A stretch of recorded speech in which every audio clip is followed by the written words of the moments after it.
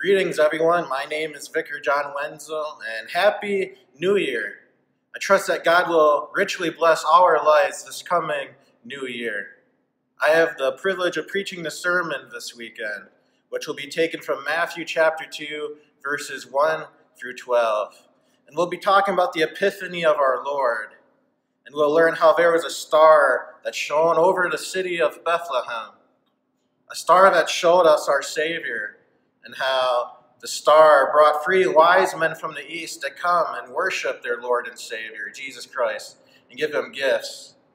And we'll see how they were wise indeed, and yet King Herod in Jerusalem, he was a fool, for he was not on God's plan. He did not wish to accept Jesus as Savior, but saw him as a threat to his rulership. So, the star shows our Savior, a light for all the peoples, and wise are those who are prepared to greet him. Services are here at Schofield at 7 on Thursday, over in Key to Life in Weston at 5 on Saturday, then back Sunday morning here to Schofield at 7:45, then 9 o'clock in Wausau, then finally back here at 10:30 in Schofield. Hope to see you then.